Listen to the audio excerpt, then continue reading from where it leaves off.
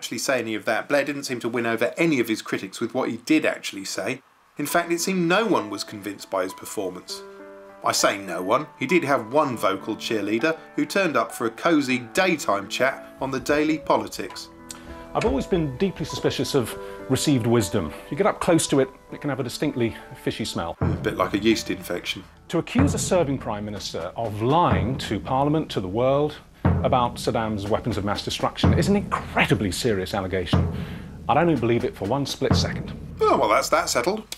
Right up until the German V weapons began to drop on London and the South East in 1944, the British government, led by Churchill, didn't believe in the existence of those weapons.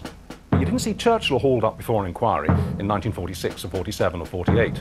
They accepted that it was a genuine mistake. This isn't so much an argument as a series of flaws held together with consonants.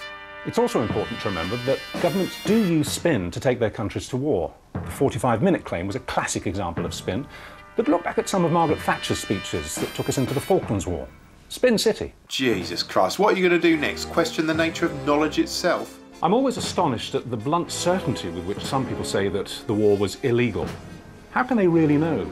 International law is incredibly complicated. But at the end of the day, if the Attorney General, however many times he may have changed his mind, comes down on the side of legality and tells the Prime Minister that, who's to argue?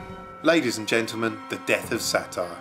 When a former Prime Minister needs a former daytime host to defend him, it's fair to say the balance of power between politicians and TV is all out of whack. Not that MPs need to be accused of war crimes to look bad, they all look bad on the box.